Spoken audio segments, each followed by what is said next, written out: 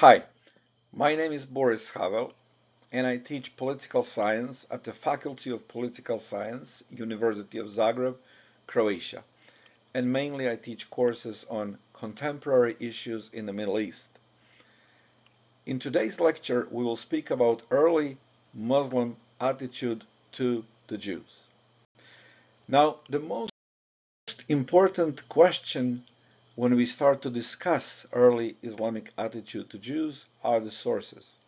What are the sources to understand Muhammad's and early Muslim understanding of the Jewish community? And those are canonical Islamic texts.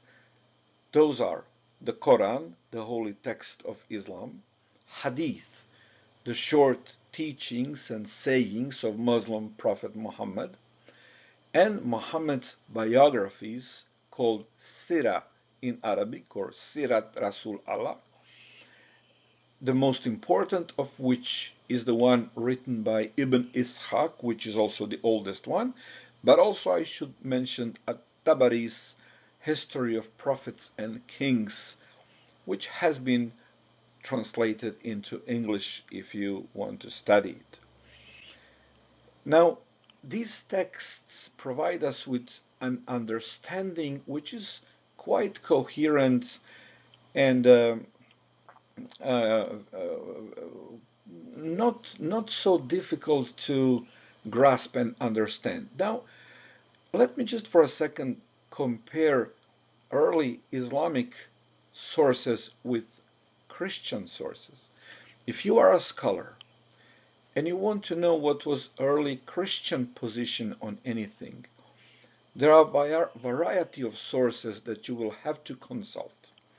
Of course, primarily Christian canonical texts, Old Testament, New Testament, early church fathers, and the like. But then there are also apocryphal books of the Old and the New Testament. There are heretical books. There are anti-Christian texts. There are independent sources which give you context in which Christianity appeared, such as Josephus Flavius writings, or Philo of Alexandria. And these sources will give you all kinds of aspects and thinking and interpretation and understanding, and it's quite easy, you can get easily confused on precise issues. When it comes to Islam, early Islamic sources do not have any alternative texts from which you could get another perspective or, let's say, second opinion. There are no apocryphal texts of Islam. There are no heretical texts, and there is no Josephus. All that we have in studying early Islam are official Islamic texts. All that we have is what is officially approved by the Muslim community. And again, those texts are the Quran, the Hadith, and the Sirah. Except for those texts, what is relevant for understanding development of Islamic thought is early history. Early history is normative in Islam. And when we say early and normative history, it is history of Muslim Prophet Muhammad, his life in Mecca and later in Medina, and then again in Mecca, and also of the first caliphate, the Ar-Rashidun Caliphate, when Muhammad's first 4 successors ruled and expanded Islamic empire. And those 4 are Abu Bakr, Umar, Uthman, and Ali. When Ali died in 661, the community, the Ummah, the Muslim community, split into 2, into Sunni and Shia, and this lecture is primarily about the Sunni community.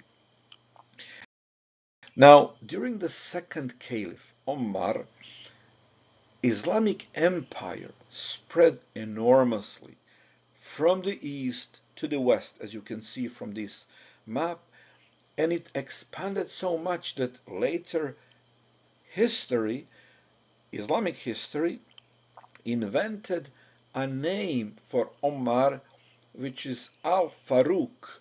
And if you research the etymology of the word Faruq, you will find that it means savior or redeemer.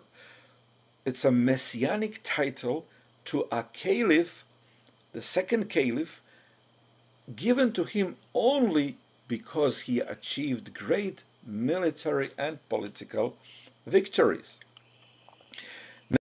Now, these victories were so important that a famous Orientalist wrote in his also very famous article, The Quest for Historical Muhammad, that in Islamic understanding, in Islamic perception of themselves, this conquest is viewed as proof that Muslim community in the eyes of God is the correct, the theologically correct community.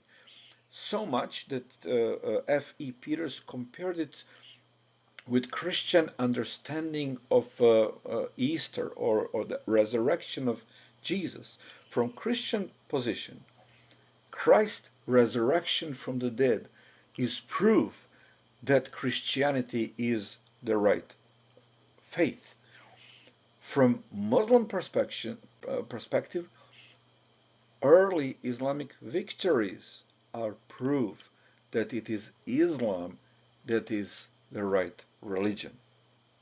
So the role of military victory and great political rule has been understood in theological terms throughout the Muslim history. And basically that is why we can claim that religion and politics are one and the same in Islam. In Islam, there is no separation between church and state. Religion and politics go hand in hand, it's one and the same. Now, when we focus more on the Jews, we will see that Muhammad took very distinct, clear position to Judaism and the community of Jews, just like with any other issue that he was dealing with. He was a very pragmatic politician and leader of the community. Now, in the beginning, he believed that Jews will accept what he understood as a new revelation and that they will join the Muslim community. So his attitude to Jews and Judaism was positive. But then very soon it proved to, be wrong, and so he took another attitude to Jews. And now there is a problem. Which attitude should we understand as normative? Now, of course, there are other issues in Islam in which we can find conflicting messages.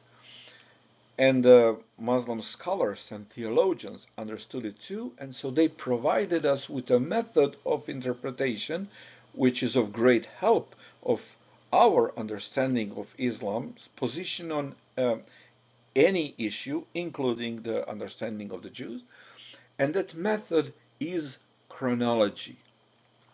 If one revelation replaced another revelation, then what is normative and should be followed is the new revelation. The old one is abrogated, not valid anymore. And from that perspective, if we think about Muslim political dealing with Jews or Christians or again any other legal issue or theological issue, it is the new understanding and the new revelation that is normative, and the old one is to be forgotten. Now, when Muhammad came to Medina, when he fled from Mecca to Medina in the year 622, he encountered 3 Jewish communities.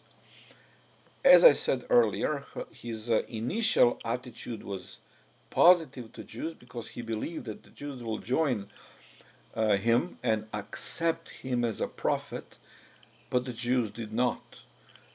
They made fun of him, they rejected his prophethood, and they even opposed his community, according to early Islamic texts. And very soon, Muhammad entered into military fight with those Jewish communities, and he succeeded in defeating all of them, one by one. After Muhammad defeated the 3 Jewish communities of Medina, he turned to Jewish community in Khaybar, which is just north of Medina, a stronghold of Jews who were great warriors. Again, the Islamic texts tell us about this, primarily Sirah. And Muhammad and his army besieged the Khaybar and defeated the Jews. Some of them they killed, and some of them they turned into first dhimmis, the dhimmi people, who is translated by some scholars as protected minorities. I would prefer term racketeered minority, that is a minority that lives under Islamic State but has to submit to Islamic laws and has to pay special tax to remain alive and in their faith.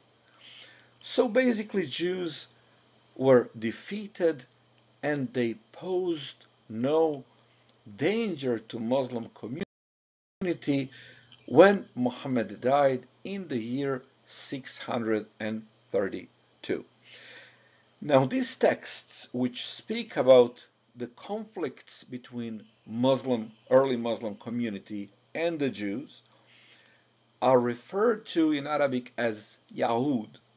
And when the word Yahud is used in early Islamic texts, it is usually with negative connotation.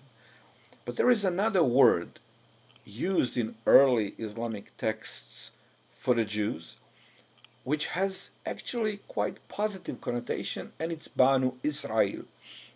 For example, in the Quran, there are verses in which it is said that Allah, God of the Muslims, gave the Holy Land, Ard al-Muqaddas, He gave it to Banu Israel, the Israelites or the Jews. And based on these verses, some modern Muslim scholars believe that the legitimacy of the Jewish state can be accepted by wider Muslim community. And there is also a very important and significant, I would say, hadith, hadithu an bani Israel walla haraja, which means, ask children of Israel, there is no shame in it. What is it all about? Well, namely, Muslims did not know much about their faith as it was developing. Muhammad's position was not so much into deep teaching on context of the rise of Islam, but on dealing with arranging the community, life of community, political, social, and military issues. So Muslims would ask him, who was that Yusuf and Musa and Harun and Sulaiman that you talk about? And then Muhammad says to his followers, ask the Jews. So it is a very unexpected, perhaps, attitude that he shows, and positive one, that if Muslims wanted to know more about their own faith, they can ask the Jews. There is a great article written by Professor Kister on that issue, and you can find it if you Google it on internet. But now let's go back to Muslims as Yahud. Now, these Muslims are described as mean, as wicked, but they were always defeated by Islamic community. They tried to kill Muhammad, but they failed in it. They tried to defeat the Muslim community, but again, they failed. According to Muslim teaching, Jews also failed to kill Jesus. Of course, we as Christians, we know that it was not Jews who killed Jesus. Jesus gave his life, and it was our sins that killed Jesus, according to Christian understanding. But in the Christian folklore, I should say, Jews were accused of killing Jesus. According to Islam, however, Jesus never even died on the cross. So basically, according to Islamic understanding, whatever Jews tried to do, which is wrong, they failed in it. They did not succeed. So Quran describes the Jews on one place as humiliated and miserable. And a great Jewish scholar on early Islam, Yehoshaphat Harkabi, he basically says that in classical Islamic texts and the world, the main feature of Jews was that they were not important. Again, if we compare this understanding in the Muslim world with the Christian understanding of even Christianity, early Christianity, but then also medieval Christianity, is that in the Christian understanding, Jews were very mean and very powerful. Jews killed Jesus, according to already first authors of Christianity, Melito of Sardis, for example. Jews were accused of deicide. And the logic of early Christian thinking was, if Jews could kill God, then they could do any major harm to society. That is why Jews were accused of bringing misery to societies. And during Middle Ages, Jews were accused of spreading disease or causing crops to fail, which is an amazing level of power. In Muslim world, Jews were never accused of these mighty mischievous deeds, let's put it this way, because Jews were understood, again, theologically as mean but weak. Allah made them weak. Allah made them defeated. And the Muslim community always prevails over the Jews. That is how Muslim community proves that they are correct and the Jews are wrong. So based on Muslim theology, the Jews are not understood as wicked in a way that would endanger Muslim community, and they were never persecuted as people who brought misery to Muslim community. Great scholar Bernard Lewis, he basically said that the situation of Jews was in Muslim world never as bad as it was in the Christian world. And indeed, he also said it was never as good in the Muslim world as it was in the Christian world. Now, when we conclude this overview of Muslim understanding of the Jews, what we can say is that there is definitely an anti-Jewish attitude. The Jews are viewed as somebody who is unfaithful to God's messages, a community that corrupted their holy texts and took away prophecies of Muhammad that allegedly existed in the Bible, and they did everything in their power to oppose the Muslims and their prophet. However, they were not, and they were defeated militarily during Muhammad's life, and that's it. That settled the issue forever. In the time of the Rashidun, the Jews already did not pose any military or political threat. Quite on the contrary, some Jews understood even some of the caliphs as messiahs and joined the Muslim community. But the Jews who remained Jewish, who did not convert to Islam, were viewed as a community that serves as an example how Allah approves Islam through powerful military victories and political strength, and as an example of a community that was like obsolete. He allowed the Jews to exist and to live. And this is the attitude of both early Islam but also classical Islam all the way until 20th century. And it is the 20th century and the appearance of modern Israel that presented Islamic world not only with a political and military challenge after Israel successfully defended its people and borders in the War of Independence in 1948 and 49, but because the Jews, Israelis, defeated Muslim armies, it started to pose theological dilemma for the Muslim community.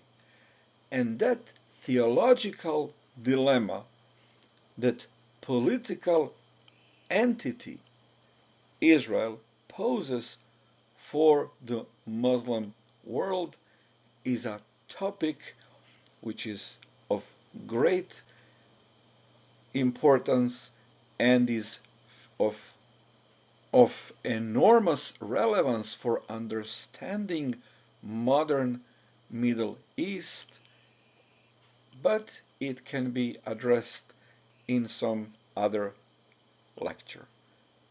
Thank you for watching this video.